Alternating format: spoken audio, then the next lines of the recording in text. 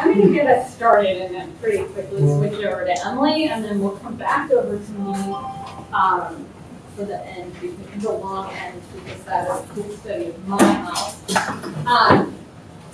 And I just want to say I am super grateful for the large turnout we have, and for how many of you are contractors. It is great to see you. It's great to have you in the community and committed to doing this. So for faces that I've known for years, it's good to see you, and for new faces, welcome. So some learning objectives. After you leave here, I think you should be able to explain what a net zero energy home is, identify some of the commonly used strategies that builders in our community are using to achieve that status, help homeowners make decisions about natural gas and batteries as part of their project, differentiate between off-grid and grid-tied projects and some of the upfront and planning issues for each of those, discuss the impact of the homeowner on the likelihood of actually achieving net zero energy, and then explain some successes and lessons learned from actually both of our personal projects. Emily and I both live in net zero energy homes that we built around the same time, and I think we've actually had many of the same successes and lessons learned. So first off, I want to talk about what is a net zero energy home. And this is just a little graph of actually my house's and energy use for a 1-year period. So what happens in homes in our climate or location is your solar PV array is going to produce the most when you have longer days. And actually what it really likes is a cooler long day, because electronics don't love being hot. So you get the most in the spring, summer, and fall, and then you get the least in the wintertime. So that's the red is my production, and it also depends how cloudy it is. So you can kind of see August and September are maybe a little lower than it has been in some other years. I think it must have been cloudy, but you can see that from about April to October, we get pretty high production. And it actually drops off quite a bit on my January and February bills. I also, in January, when the sun's at its lowest, get a little bit of shading that I don't get any other time of year. So that makes, it's the shortest days and I get some shading. So that makes my production a little low that month. And then what happens with our usage is we use the most when we're heating. We use the least when we're not doing any heating or cooling in the spring and fall. And then we use a little bit more. August, September is actually when my AC bill tends to be the highest. So the usage is the yellow. You can see that pops up a little bit in August, September. So a net zero energy home is, if you add up all the yellow and all the red for a year, they're about the same. But in any given month, I might produce more than I make, in say May, June especially. And in other months, I might use a lot more than I produce. So in January, February, I'm using twice as much as I produce. But over the year, I can get pretty close to zero. What's the size of your array? I have a 6 point something kilowatt array. I think it's 6.5. And we will talk about this. It needs to be a little bigger because I just got an electric car. Okay, so, and as a lot of you know who do Greenbelt certification, there is actually a certification for Net Zero Energy Ready and Net Zero Energy Certified homes. So how do we know during construction that a house can be what we call Net Zero Energy Ready? The Greenbelt certification has a way that we've been defining this, and we've been doing this for probably 8 years now. And I feel like it's worked out pretty well. So there's this thing called the HERS index. A HERS of about 100 is just built to code. And a HERS of 0 is a house that is maybe technically net zero energy with a typical, fairly wasteful American living in the house. To be what's considered net zero energy ready, which is kind of everything but the solar, Greenbelt would like your house to come in at a HERS of 55 or lower. So you're already using about half the energy, maybe a little more, that you would be if you just built to code. Because It's usually a lot cheaper to get your savings from efficiency until that starts to hit the law of diminishing returns, and then put on solar. So we build a pretty efficient house, pre-solar. We need to have some roof that's within 45 degrees of south. And truthfully, even if you have to go the whole way to east or west, the production of your PV doesn't drop off too much as long as it's not shaded. And they would like you, as a rule of thumb, to have 110 square feet of roof per 2,000 square feet of conditioned space. And a chase and a metal conduit. And they're going to be tweaking that in the new upgrade of Greenville Homes when it comes out. And I think an acceptable alternative will probably be something called a combination electric meter, which is a meter that lets you plug solar into it from outside without coming inside and going to your panel. So that's maybe another option. And I've already had them allowed on a case-by-case basis for some really small houses where the solar array is like right adjacent to where the outside meter is. How do we know prior to people moving in the house to be net zero energy? And there are a few people in this room who've actually built net zero certified homes. So as defined by the certification, with solar, we want you to get a HERS rating of 15 or lower. So you remember I said zero means net zero energy with kind of a typical wasteful American living in it. What we have found is that the people who live in net zero certified homes are usually people who conserve energy as part of their daily life. They buy Energy Star appliances, they turn their lights off when they leave the room. All of their behaviors add up to something. And we've generally found that if you can get to a HERS 15 or lower, most people can function as net zero. My house was a 14, and without my car, I'm pretty close. And like, do you remember what yours was? No. I'd say it was like an 11 or 12. Yeah. And so the average PV install that we're seeing, it does depend on the size of the house, is probably about 6 to 7 kilowatts. And that hasn't really changed over the years. And we feel like an efficient homeowner can make that happen. So I'm going to have Emily take over and talk you through the strategies. She's a contractor who has actually done this. How many times have you done net zero home? Almost all of them. I don't remember. Yeah, it's 8 or... She's done it a few times.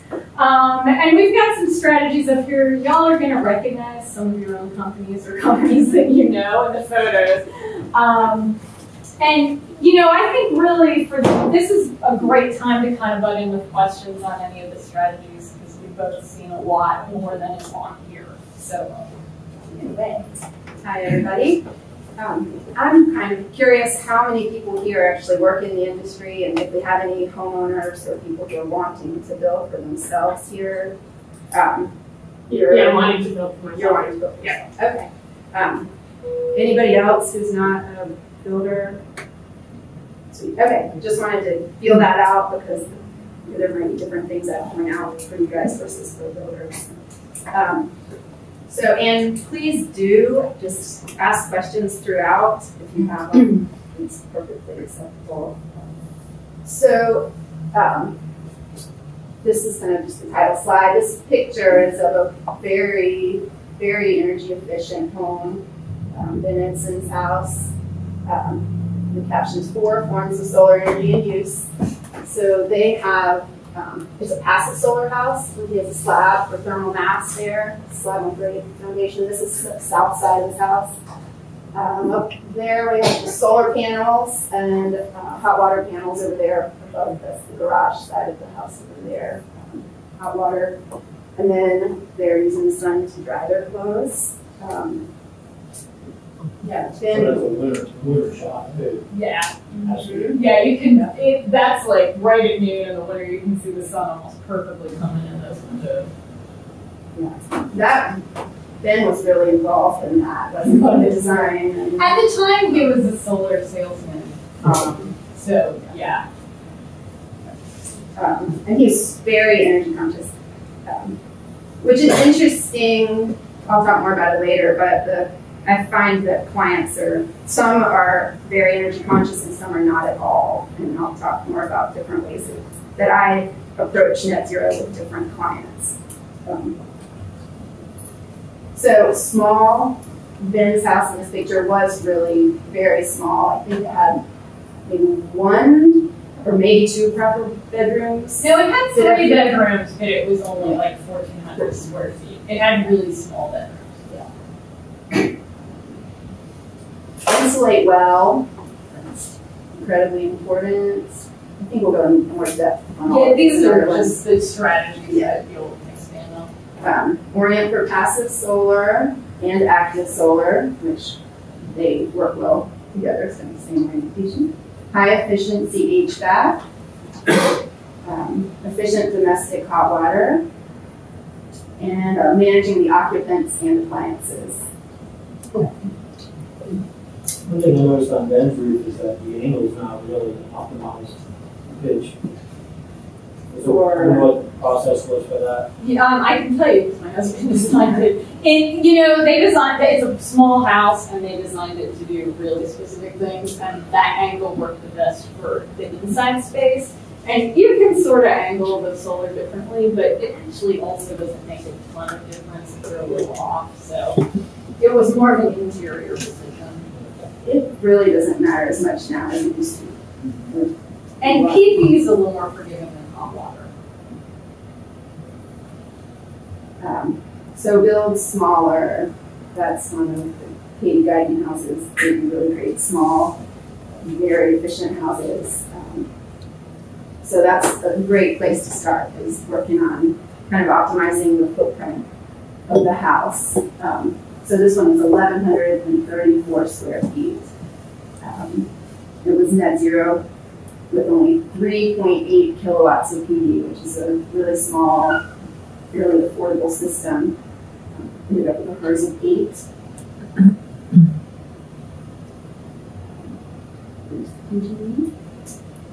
And the certificate showing 8 year. It says a year. I don't know, it was probably about 8 or 9 years ago. Is that Boone Guidance House? It's one of the ones that he built. It's not his personal house. Might be a rental. It's he's got another one right beside it. Yeah. So a really small, very small house. This one is only 600 square feet. I think the Boone Guyton house was on 2 floors is the difference, because they look about the same size. Yes, that's a walkout basement. Yeah, so he's got like 550 per level there. So he ends up with more square footage than this one. That's 600. And this one has a HERS of 2 with about the same size system. That has a slab or a crawl space? That one's on a crawl space.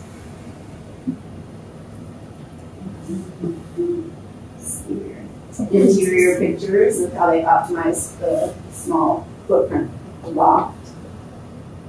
Open kitchen. Yeah, so I can say a few more things about that last one. So they really optimized the footprint.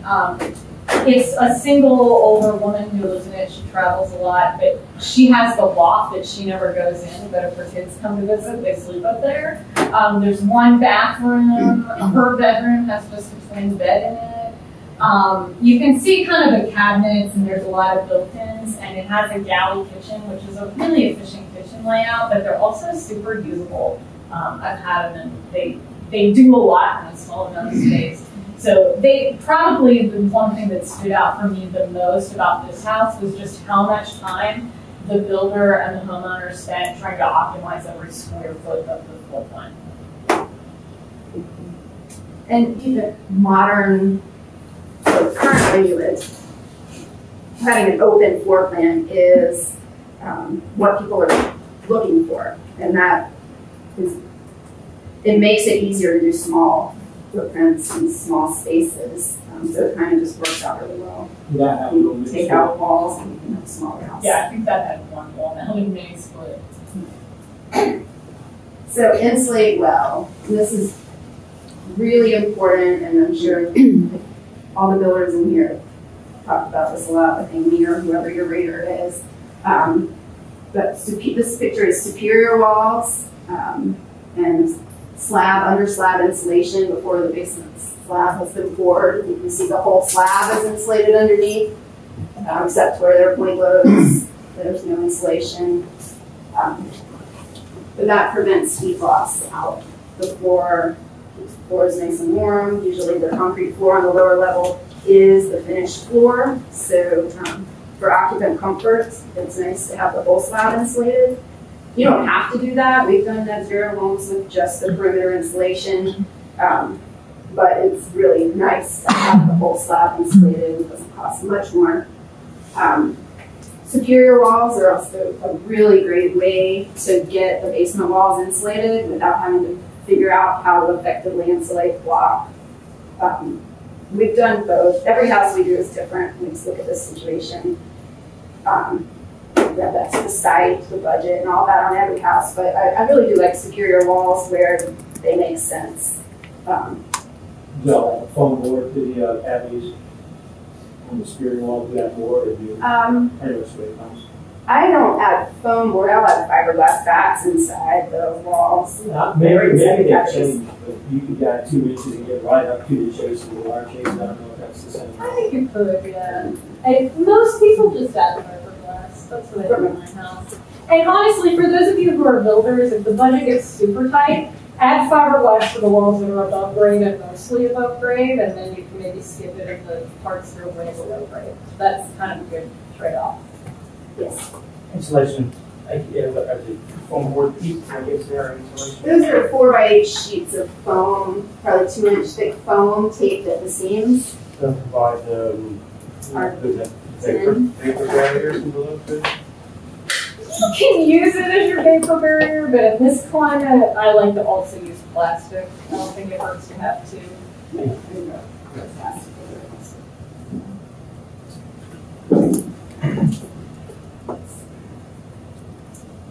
So these are SIPS panels, which provide a great insulation value when not a lot of thermal breaks, which Amy, I think, will talk more about SIPS when she Yeah, talks about this is her a house. photo of my house, actually. That's Red Deer. It's I'm trying to see who the other person is. You all might know something. SIPS, it stands for structural insulated panel, so that the plywood is the structure, and then it's just foam inside, so no thermal breaks at all. They're more complicated to build with than just conventional framing, but you are, I think they're. I'll talk a little bit about it. I feel like they're easiest on roofs, and then they do get more complicated. Yes. So spray foam insulation, we use that a lot in our houses. It's not really that much more expensive than fiberglass, and it really helps with your blower door tests and the air tightness. Who's your foam insulator? Upstairs is quite a bit more. I was using Delcoat, and I loved Delcoat. They were great until they went out of business, and we've been going between companies since then. Most recently, we use a new company, Asheville Spray Foam. I can give anybody their contact info. They're really great. They just did a house for us, and interestingly, they bought a truck from somebody else, but it's Delcoat's old truck and old equipment. But I was really happy with them, both the price and the professionalism. The people who we hired were the people who were there to ask us how it looked. A lot of times you have somebody come through and quote it, and somebody else shows up to spray it, and there's nobody really to talk to. But anyway, they're great. I'm happy to share their contact info. So spray foam. If you're already planning to do air sealing, like aero barrier or something like that, then do you still find this to be a good choice over something cheaper? Like, Where is aero barrier? Was that on the outside? they do it from the inside. Oh, I thought Air Select. We just got it in this market recently. I haven't tried it yet because we are already getting the same results that they are getting without using their product. But we've been doing it for a long time. So anyway, for me, it would be adding or just changing. I don't know. Fiberglass in conjunction with that. Yeah, it might work really well. Next time we try that. Usually what I tell people is spray foam really makes fan joists more airtight, cantilevered floors, roofs, unless you have a really simple flat ceiling line. Spray foam really makes a difference. On walls, spray foam doesn't actually make so much of a difference unless it's a gut renovation, in which case I would aero barrier it all the way on a gut renovation now that we have it. If you've got paneling instead of drywall on your walls, it would be a good idea to do spray foam. Or just really complicated walls with like a lot of blocking in them. You can't get bats in there really well. I would either do blown stainless or fiberglass or spray foam. But in general, where walls need spray foam doesn't help you. So I like to do a lot of hybrid houses with foam roofs, foam base floors, and fiberglass walls. If you've got a super simple ceiling line where it's just a flat ceiling, you can vent the attic and just do blown fiberglass, but you do have to take some extra steps to seal the ceiling. And I think you could use aero barrier there as your strategy, or old school ceiling techniques either way. We do a fair amount of hybrid, where it's foam, the roof and band, and fiberglass in the walls. My house has blown bats in the walls. For blown fiberglass. But sometimes you just have to get quotes and see, and sometimes you'll find that somebody would just rather spray it all so they give you a good price because they don't want to bring the spray truck out and have somebody else come in and put in fiberglass. And that's especially true for small houses. How about open versus closed cell? You probably going to say open. Open above grade walls, closed cell from on basement walls. And under slabs, once we sprayed under our slab, instead of doing the rigid foam boards that are taped at the seams, that was when we were using Delco. They sprayed under our slabs for us. And I haven't found anybody to do that. But I think on the next one we do, I'm going to try to find somebody to spray. Is that a little cheaper than the commercial one? No, but you don't have all those taped seams, and then at the edges, it's a little bit easier to get the edges insulated. Sometimes that edge detail can be hard to do with foam boards. I was just really happy with it when we did it. So there's a 2x4 wall with rigid insulation on the interior, which is not usual, but we can have somebody do it. And so the reason, in addition to insulation, the reason you would put that rigid insulation inside or outside the frame is to reduce the thermal break of the studs. Sealed crawl space. You need to make sure those are insulated well. Hempcrete walls, I think are insulated really well. I know that on this particular house, I love this house, it's beautiful. I think they had a lot of volunteer labor though, so I think if you were actually going to pay for the labor, that this would not be a cost-effective way to get your insulation. It is a great product and it's very pretty, but I have never tried it. General thoughts on insulation. That is Amy's house. No, that's not cells. Oh, that's the four forms of solar cells too. That's a steel soap with EPS. You said steel? Yeah, it's a steel frame soap with EPS insulation. So instead of Amy's house had the plywood or OSB panels, that's what you saw here. You're seeing the steel framing with the insulation. And this is the south side. You remember that's the slope of the roof where the TV was. Well, they had a little dormer there. That's the slope at the garage. So how do folks get away from the thermal bridge at the, when you have splines between panels? There's still a little bit of thermal bridge with soaps, but it's like 5% versus 20% for land. So seed code, but don't spend your whole budget. That's what we try to do in our houses. We have never used SIPs just because we try to use conventional methods that we can hire just a regular framing crew with no special knowledge to build, and then we try to insulate above code. Kind of our approach to building the net zero house, but in a conventional way, because it's easier if you can use the labor force that already exists. Air seal really well. These are probably the two most important things, I think, for getting your insulation and your air sealing down. Once your house is finished, you can't really go back and change those things. You need to do it right from the beginning. Keep everything in conditioned space. It's really important. It's hard sometimes with cantilevered floors, and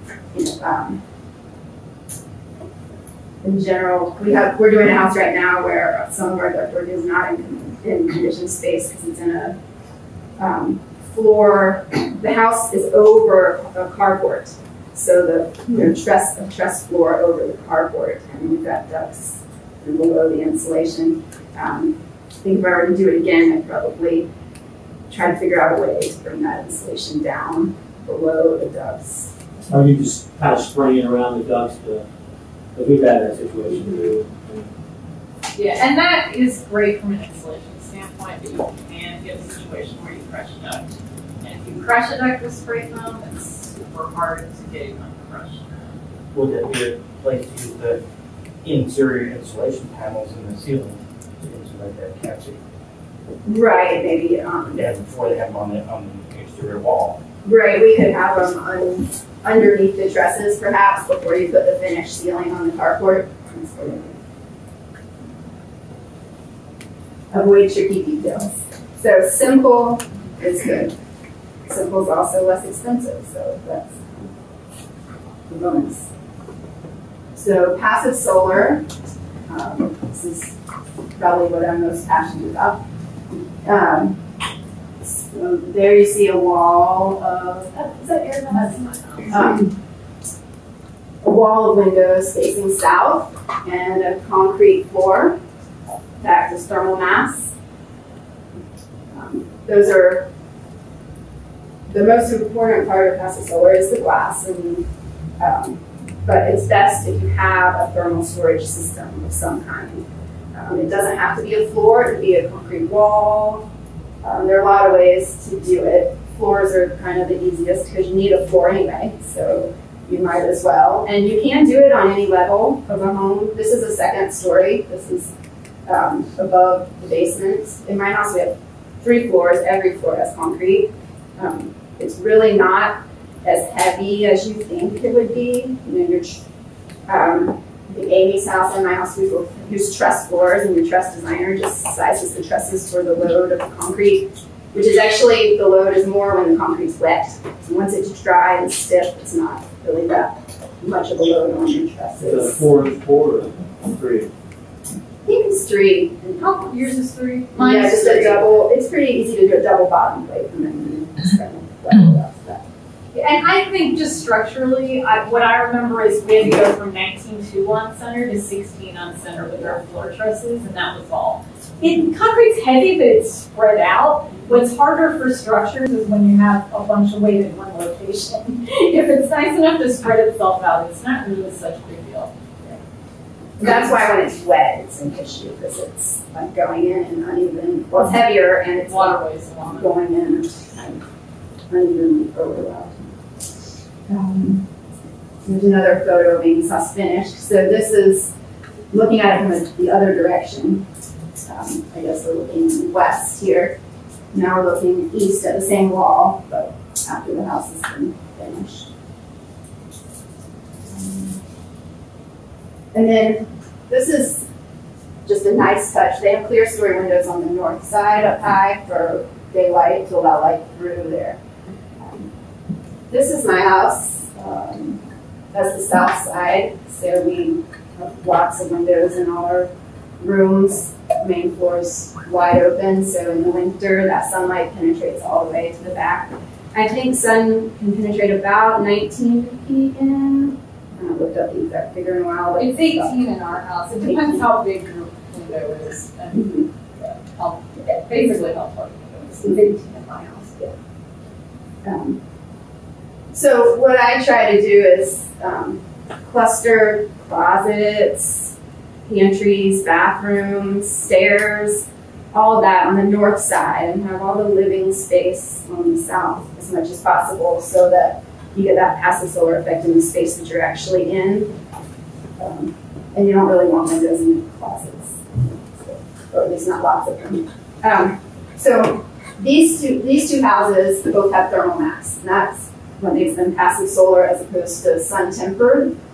Sun tempered is when you use the same kind of orientation as you do in passive solar, but you don't have the storage capacity for that.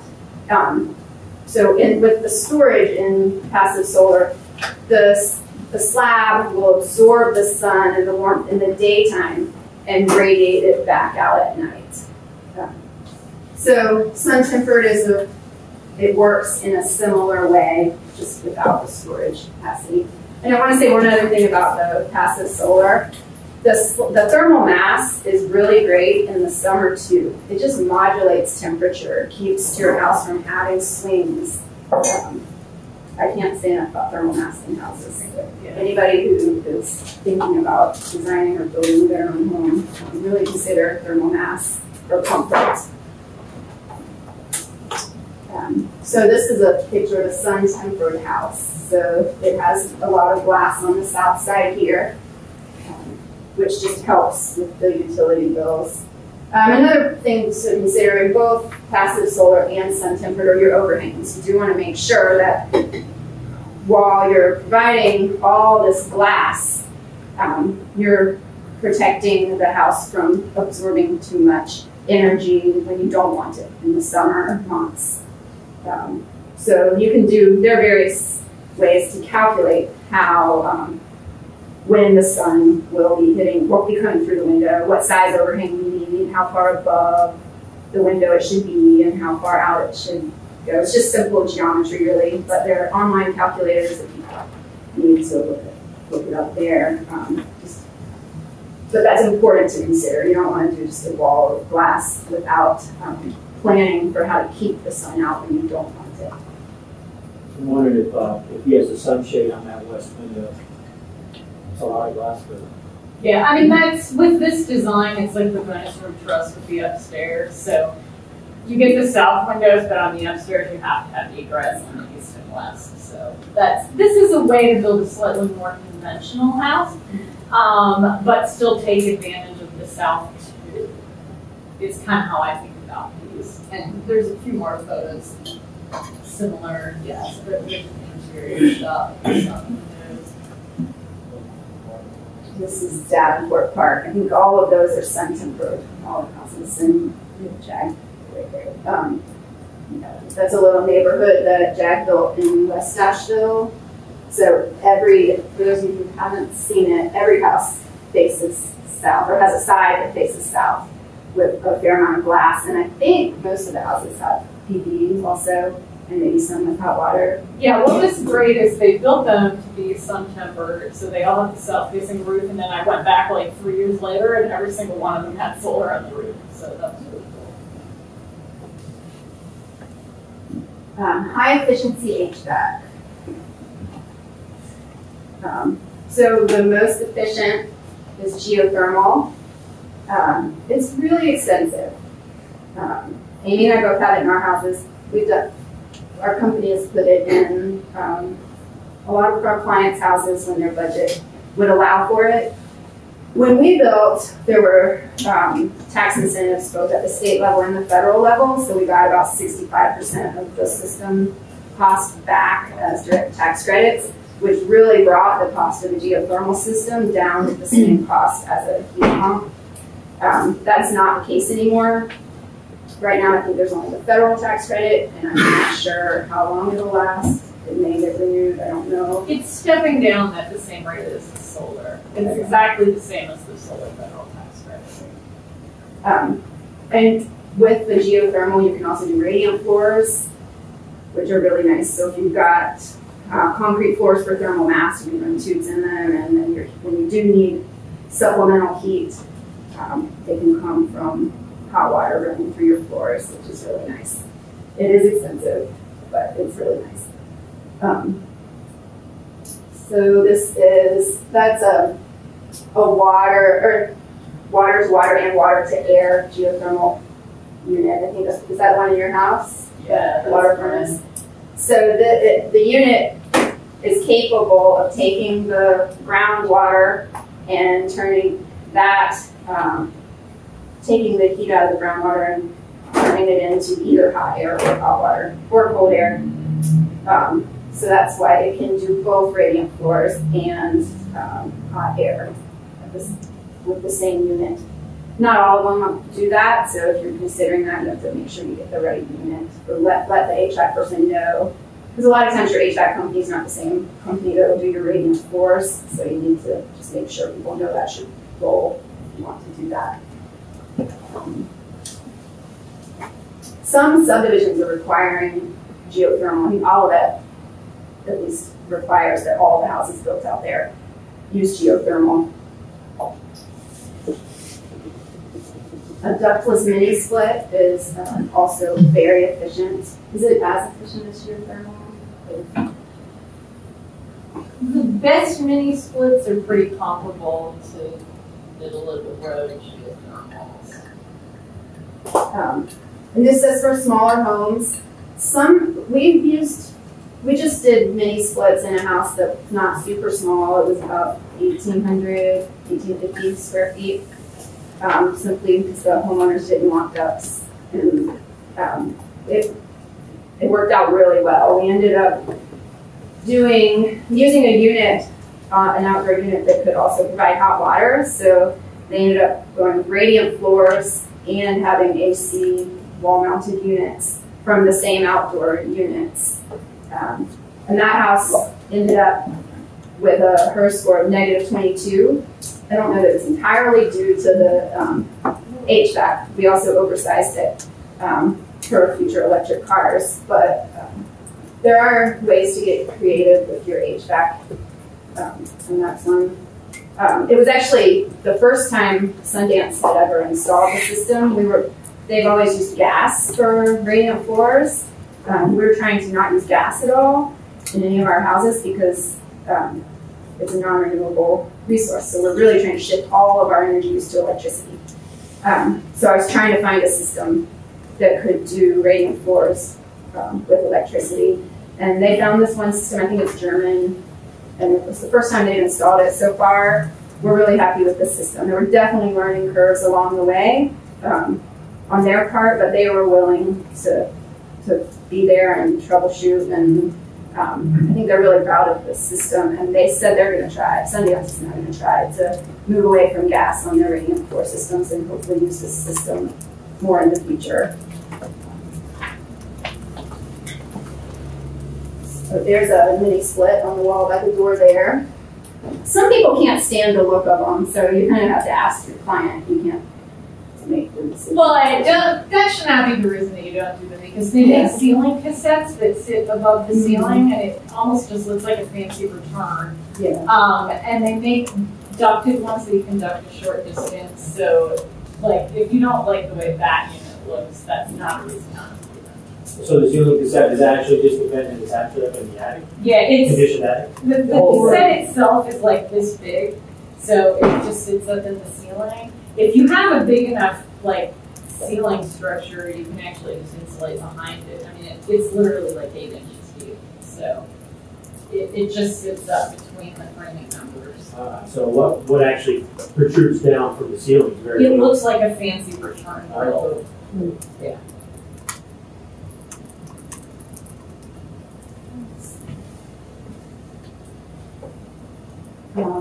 So a high efficiency heat pump.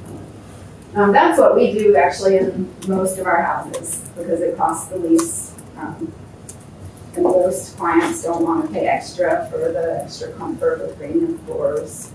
But What I always do is just go above code. It's not a whole lot more to get a more efficient heat pump.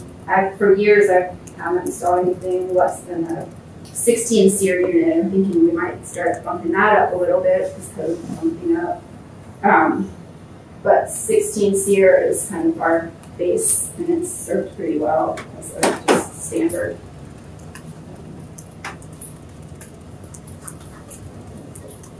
Furnace, off-grid, or on generator. You can explain what you meant. Oh yeah, so some people do still use gas furnaces. The main reasons, and we've got another slide where we talk more about gas, but the main reasons people use furnaces are if your house needs to be off-grid or if you need to put it on a generator. If your house needs to be off-grid, if you remember that very first slide that I showed you, where it showed that I produce very little in the wintertime, but I use the most in the wintertime, that's fine to be net zero energy throughout the year. But if you're off-grid, in any like 3-day period, you need to make all the electricity that you're using for the next 3-day period. So you need to have a lot more solar, or you need a way to move some of your heating load off the solar. So most people who are off-grid actually use some gas. Honestly, most of them use it with a furnace, or some of them use it with wood. And a lot of them use gas with their hot water heating too. So they're actually maybe not truly net zero because they're using fossil fuels, but it's a way to get people off-grid if they need to be. And if you're on a generator, heat pumps take a lot of generator power because that heat pump uses a lot of electricity. But furnaces use very little. You just need a little bit of electricity to run the fan. So if somebody needs to have their heat on a generator, a lot of times we will put in a heat pump with a gas furnace backup, and then the furnace is what operates off the generator. Have you seen people actually using their EV to do their solar downtime, using EV batteries to do essential loads in the house? I don't actually think you can do that yet. I think that's like a good idea that people are talking about as something we might be able to do, but as far as I know, the technology does not actually exist to do it. And yeah, I mean, it would be easy enough to do it, just a battery. It would all need to be wired to do it, but it's not a widget that someone's invented. And it may not be as simple as it sounds because, like right now, and I think we'll talk about this when we talk about net metered. I'm net metered. When the grid's down, I'm down because you've got to have a lot of safety stuff in place, not to be putting power potentially into the grid when the power company's working on it. So that you would just need to have some kind of backflow preventer so that your battery doesn't put power on the grid.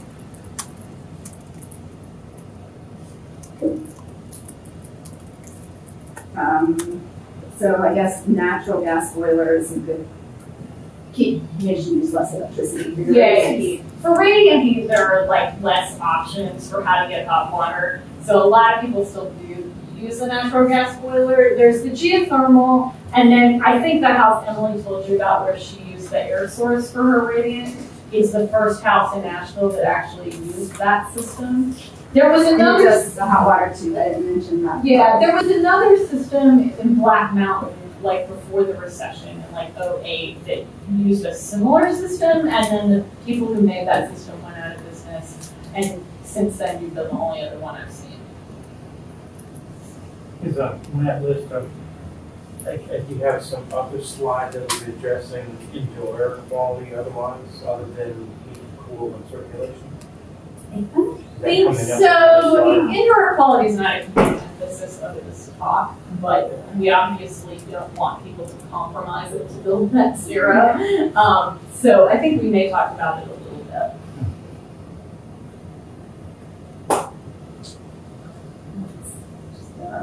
That's actually a house that has a radiant floor, so that's why you can't really see any heating equipment there. Did that one have mini splits? I think it might have had like one ductless for air conditioning. Domestic hot water has a huge impact on house performance. So heat pump hybrid hot water heaters are the most efficient electric water heaters right now. That's what we're currently putting in most of our houses. I don't even ask clients. There are a lot of things I don't ask people, I just do them. Because it's like the average homeowner doesn't need to know all the details. They don't need to know what you're doing exactly to make their house efficient. So sometimes, I might give them choices on size of heat pump water heater.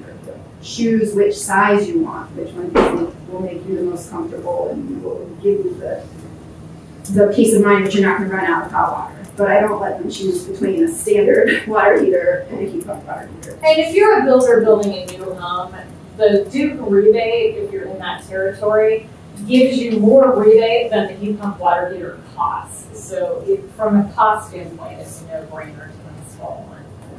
What's the brand you use? Whatever Lowe's or Home Depot has on the shelf, you don't get fancy. Yeah. So people Eltron stay away from? Here's been my experience, is I get people who do a lot of internet research and they like send away from one from far away that's like 0.5% more efficient. And then that's the 1 in 100 units that breaks. And the ones they sell at Lowe's and Home Depot, they have a service contract with a good HVAC contractor who comes and fixes it. And the ones that are less common, they don't. And then they're stuck trying to find somebody. And the good HVAC contractors are busy and don't want to do it. So then you get one that isn't very good and then they're not happy. So like literally the handful of people I've had who have used weird brands that aren't off the shelf at Lowe's and Home Depot always seem to be the ones who have problems, and everybody else it seems to go fine.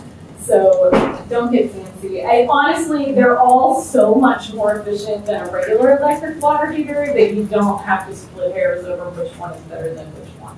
Speaking to indoor air quality and comfort, you're also going to get passive considered air, so you're dehumidifying the space that it's in, which is nice if it's in a basement.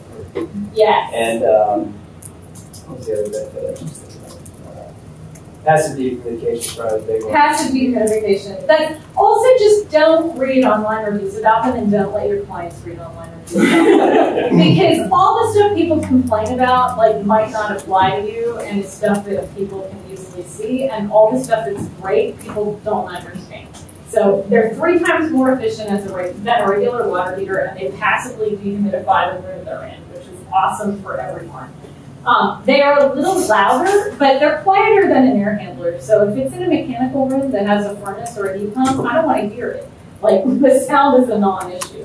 I wouldn't put one in a bedroom closet, but most of the places where people put them, I have no concerns. And the dehumidification is really nice. And they do require a certain amount of air, like a certain size room, or you have to put a grill through a wall. You can duct them, and I've ducted them into a sealed attic. It's a great way to dehumidify your sealed attic. It's a great way to partially dehumidify your crawl. I just wish they made a shorter one, because you do have to have a section of your crawl that's small enough. There is one.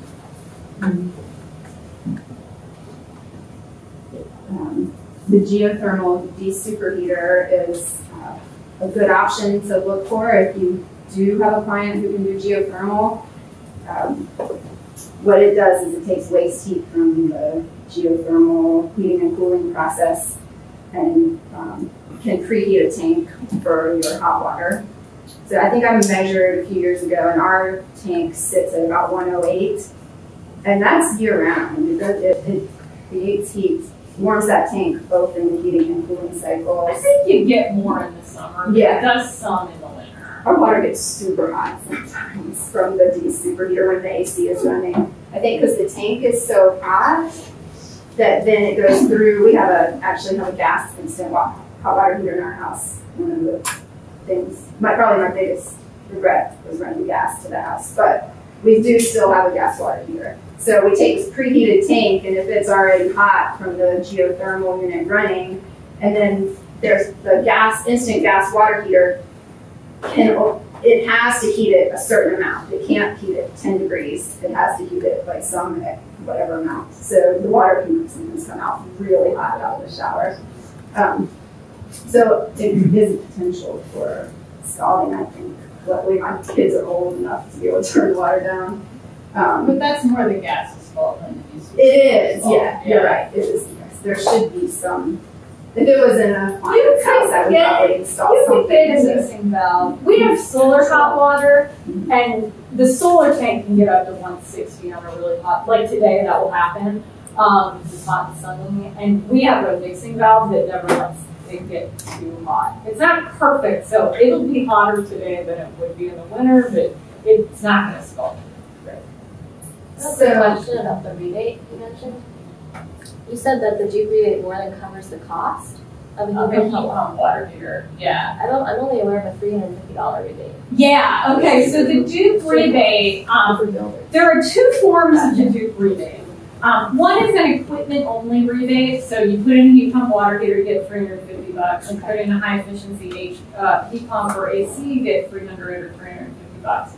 And if you're in an existing house, I think that's your only option. If you're in a new house, you can choose that option. However, you can also choose to get the whole house rebate, where we do the HERS rating and the energy modeling, and you get paid for the savings. And these things are so efficient that the actual savings credit that you get is worth, it depends how big the house is, but it's $1,400 to $1,800 is what you get if you do, that's its contribution to your whole house rebate. So if you're building a new house, it almost always is better off that you get the whole house rebate. And I think they cost about $1,200. Like the You can, ones if you that shop close. around on sale, a 50-gallon can maybe be $1,000 to $1,200. The 80s are quite a bit more. I've seen them for $1,800, but still, usually that's a bigger house, so it's still going to pretty much pay for it.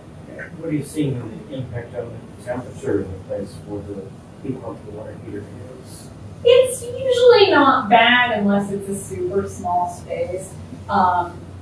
Usually it's in a mechanical room, and I don't care that it's a little cooler. I just like that it's also drier. We did put one in a closet that was smaller than it said to put it in, and he was like, I'm going to just try to feel it out and see if I need to cut in the transfer grill. And it gets pretty cool in there, but not cool enough that anything bad has happened. So I don't think he ever did cut the transfer grill in, but he was definitely going a little off-label for what the manufacturer said to do. So if you put it in a small space, it'll cool it down, and that's why you get it ducted to somewhere else. But I think you can push those rules a little bit enough that that'll happen.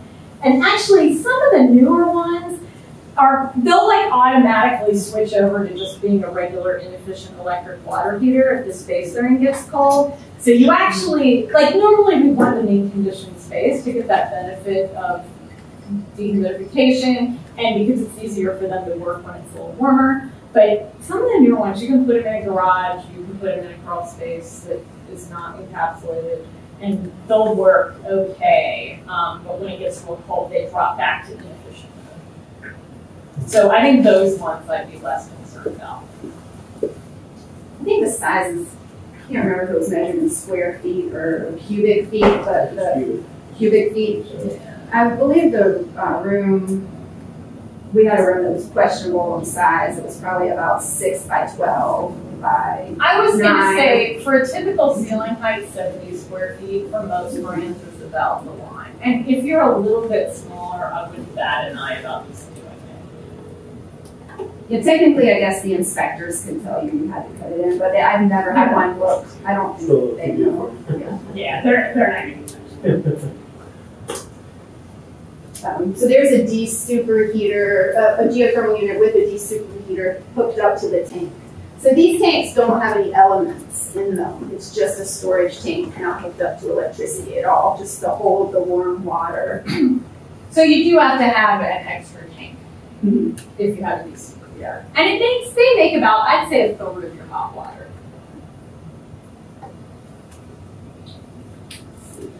I have a quick question about your air source. Is it can heat water or air?